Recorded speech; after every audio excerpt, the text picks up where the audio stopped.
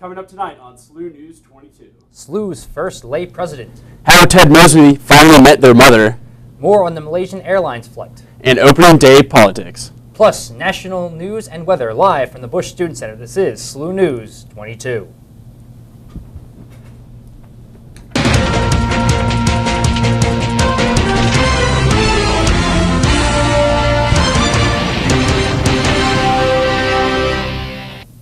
Good evening, I'm Sean Everson. And I'm Gabriel J. Gallup. Thank you for joining us this evening.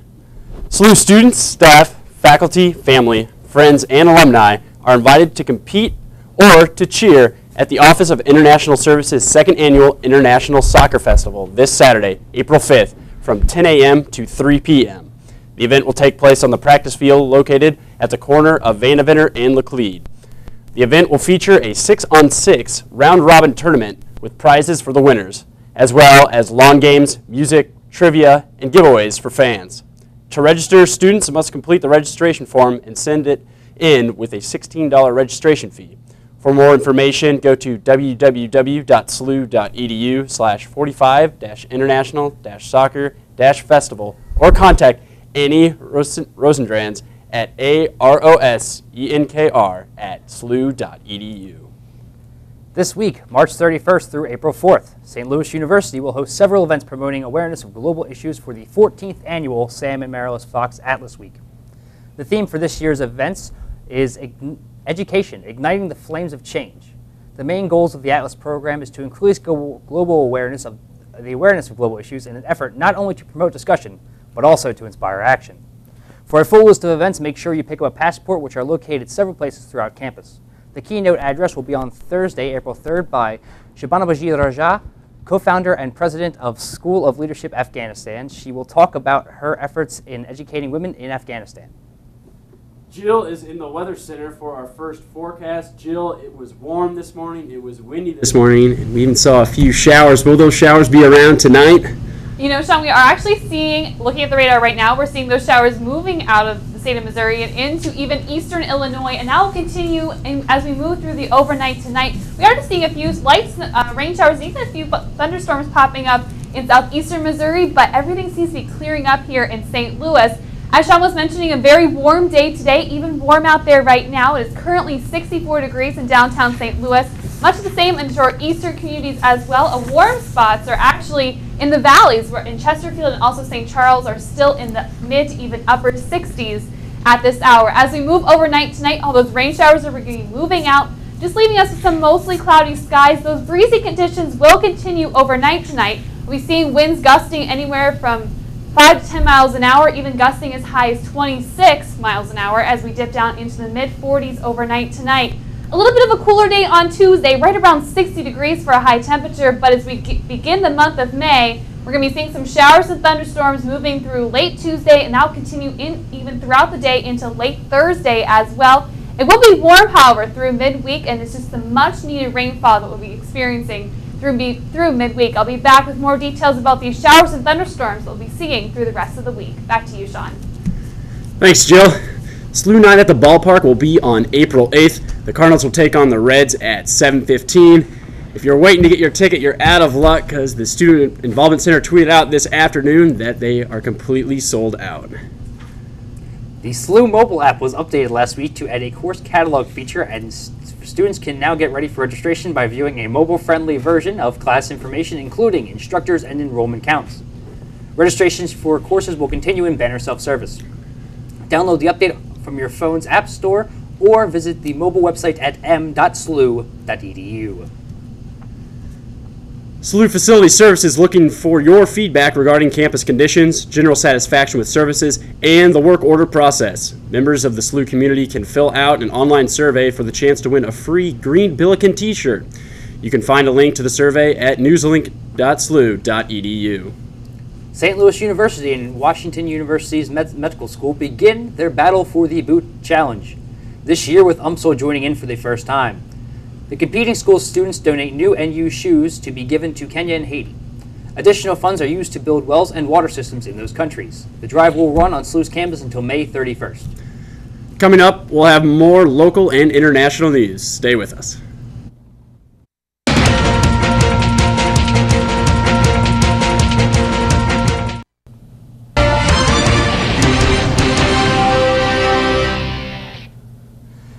Welcome back. Dr. Fred Postello was named the 33rd president of St. Louis University on March 21st. He is the first permanent lay president in the university's 196-year history. Last week, he sent a letter addressed to students, faculty, and staff recapping his visits with the SLU community and his general excitement about joining the SLU community. Postello will assume SLU's presidency on July 1st. A new United Nations report, along with other councils, claimed that the threat of climate disaster as a result of global warming has become significantly higher at a much faster rate than originally anticipated. The change in climate over the recent years has been linked to both flooding and droughts across the planet. The report also recommended in changing the climate risk assessment panel by adding a very high to show a more disastrous level of risk than the high setting. One of the report's co-authors, Patricia Marolanko of the National Center for Atmospheric Research in Colorado, wrote, "We have a closing window of opportunity. We do have choices. We need to act now." The city of St. Louis wants you to go to the Go St. Louis Marathon and Family Fitness Weekend this Sunday at 7 a.m. at Soldiers Memorial Plaza at the corner of Chestnut and North 15th Street. Come out and support healthy lifestyles in the St. Louis metropolitan area with races for all ages and fitness levels. All participants will receive a finisher's medal, a t-shirt, and not to mention post-race refreshments. Again, that is this Sunday, April 6th at 7 a.m. After 208 episodes, How I Met Your Mother will come to an end tonight during an hour-long finale on CBS at 7 p.m. One thing viewers can be absolutely certain of is that Ted Mosby will finally meet the future mother of his children, and the 9-year-long story that the future Ted has been telling his kids will finally be over. Jason Segel, who plays Marshall on the show, says that this is potentially the best finale of any show ever. More and more information about the missing Malaysia Airlines Flight 370 continues to be released. The flight, which disappeared en route to Beijing, has been heavily speculated on by both laymen and officials. Today, officials have revised the account of the last words that came from the cockpit of Malaysia Airlines Flight 370. The Malaysian Department of Civil Aviation said that the last communication with the air traffic controller was, quote, "Good night, Malaysian 370, end quote. Authorities also said they are still conducting a forensic investigation to determine who was talking, even though it appeared the co-pilot was the speaker. Since the beginning of the investigation, there have been several false leads in conflicting information. Coming up, your work week forecast. Stay tuned.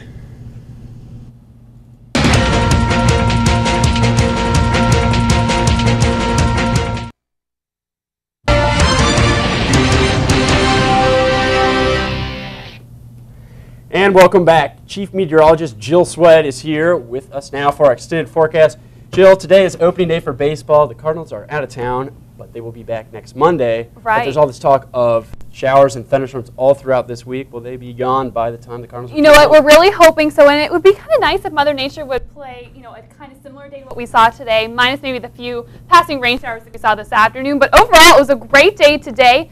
Officially at Lambert, we reached a high temperature of 69 degrees. Just shy of that 70-degree mark. It was a little bit of a chillier start this morning as we started off in the mid to upper 40s across the region, but officially we were above normal, and our normals for this day at the end of March are 62 for a high temperature and 42 for a low temperature. As I mentioned, we were seeing some light rain showers, even a few rumbles of thunder were heard late this afternoon. That line of showers and thunderstorms are moving off to the east. They have cleared out of St. Louis. We are still seeing a few light rain showers, even some thunderstorms even as well embedded into southeastern Missouri, but that will all be moving through as we head overnight tonight. We are right now still under cloudy skies. The temperature officially at Lambert is 68 degrees. We are still seeing some gusty winds out of the south. They're right now registering at 13 miles an hour, but gusting all the way to 21. And we'll continue to see those breezy conditions as we move through overnight tonight, and those clouds will be hanging tough as well. By 10 o'clock this evening, we'll be at 60 degrees. By wake up tomorrow morning, we're dealing with mostly sunny skies. Our temperature in the mid-40s again to start the day, but then we'll quickly be warming up. We'll be right around 60 degrees for a high temperature tomorrow. We are going to see that cold front move through. That's what's pushing all those showers and thunderstorms through this evening. Behind it, a mild day tomorrow, but a little bit cooler than what we saw today. We'll be right around 60 for a high temperature tomorrow under mostly sunny skies. Things will get interesting as we move through midweek. We'll be seeing a warm front just to our south, and that has put us into the slight risk category for some severe weather on Wednesday and even continuing throughout the day on Thursday until late Thursday evening. So we could be seeing rounds of some showers, even some strong thunderstorms, and we can't rule out the possibility of some severe storms as well, especially on Wednesday. And with all this rain moving through, we're going to see quite a good deal of rainfall through Thursday night. We actually need some rain. We're running a little bit of a deficit, if you can believe it, given all the snow that we saw early this year. Here in St. Louis, we could see anywhere from 2.5 to 3 inches. Now that's from today through Thursday evening, but still some much needed rainfall, but a lot of rain is headed our way over the next several days. But overnight tonight, no rain. We'll just be dealing with some mostly cloudy skies, some breezy conditions, however. Our winds will be out of the south to southwest, 5 to 10 miles an hour, but gusting upwards to 25 miles an hour. We're dipping down into the mid-40s overnight tonight. A pretty great day tomorrow, a little bit cooler than what we saw yesterday. We'll be at 60 degrees for a high temperature under mostly sunny skies. Once we get past tomorrow, unfortunately, it's just showers and thunderstorms in the forecast. Some of these storms moving through could be strong to even severe. We've seen lots of rain.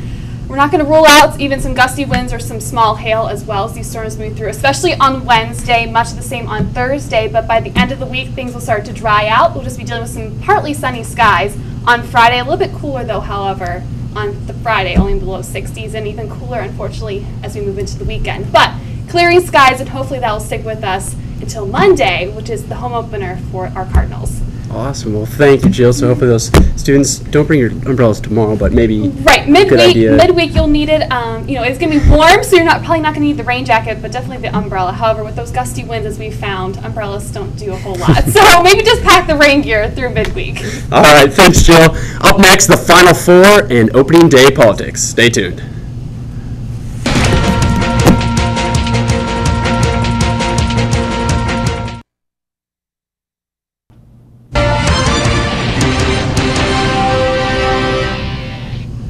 Welcome back.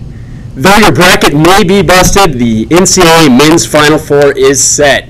Florida will take on Connecticut, and Wisconsin will square off against Kentucky for a trip to the national championship. The games tip off Saturday evening from AT&T Stadium in Arlington, Texas. They will be televised on TBS. The championship game can be seen on CBS the following Monday, April 7th. In February, Anheuser-Busch and Ozzie Smith announced a petition to get baseball's opening day officially recognized as a national holiday. A month and 100,000 signatures from baseball fans everywhere later, the White House has announced its position on the petition. The White House said it is neither within the jurisdiction of the White House nor does the Obama administration support the motion to make Major League Baseball's opening day a national holiday. With opening day pitches occurring just a few hours ago, baseball fans everywhere will be glued to their television sets and radios, hoping that their team will be crowned baseball's world championships. Go Mets. Today is opening day, as Gabriel said, for Major League Baseball, which means Cardinals baseball is back. St. Louis begins their season on the road in Cincinnati and Pittsburgh before returning home Monday, April 7th against the Reds. Currently, the Cardinals just wrapped up their first game. Adam Wainwright pitches 7 scoreless innings, and his 7th inning home run by Yadier Molina gives the Cardinals a 1-0 victory to start off the season. Evidence has been shown that the more we use credit and debit cards instead of cash, the less crime there will be. Researchers at the University of Missouri St. Louis looked at what happened to crime rates when Missouri switched from handing out welfare checks to depositing welfare on debit cards. They found that burglary, larceny, and assault went down. A criminologist at UMSL, Richard Wright, said that this made sense because credit cards do not make for much on the street because you are more likely to get caught and less likely to be able to use the cards. This move from paper to plastic could be one of the reasons why crime in St. Louis and in the United States has been trending down for a quarter of a century. During a routine traffic stop in O'Fallon, Missouri on Saturday, the reporting officer noticed a strong smell of marijuana coming from the car. After obtaining a warrant and bringing in a search dog, 9 bundles of marijuana were discovered, weighing over 200 pounds in total. Matthew Serrano and Vista Scott, both from New Mexico, were arrested and charged with accessory trafficking in drugs and attempt to traffic in the second degree. Each have a $100,000 bond. Well, opening day is underway. The Cardinals got their win this afternoon, and earlier today, Jill, your Pirates. The Pirates won in walk-off fashion. Oh my gosh, it was a great game. I mean, I know you guys probably don't want to hear about the Pirates, Cardinals-Pirates rivalry now, but it was a good day to be a Pittsburgh sports fan. I'll have to say that. And it was a pretty great day weather-wise here in St. Louis, even though the Cardinals weren't playing here. Hopefully by next Monday, when it is the home opener, much of the same. As we move through the rest of this week, one more calm day tomorrow. But then it'll be a little bit of a bumpy ride through midweek as we'll be dealing with some showers and thunderstorms Wednesday and Thursday. Some thunderstorms on Wednesday could turn severe, so definitely have to be watching that. Just pack the rain gear, just be on standby for any showers or thunderstorms to move through. But as we head into the end of the week and the start of the weekend, things will be drying up and clearing out. A little bit of a chillier start to the weekend though, but hopefully much of the same will continue into the start of next week. Well, that's our show for tonight. Thank you for watching. Don't forget, you can always get the latest movie reviews and news online at SLU-TV.SLU.edu or follow us on Facebook and Twitter. We will be back here next week at 6 p.m. Have a great week.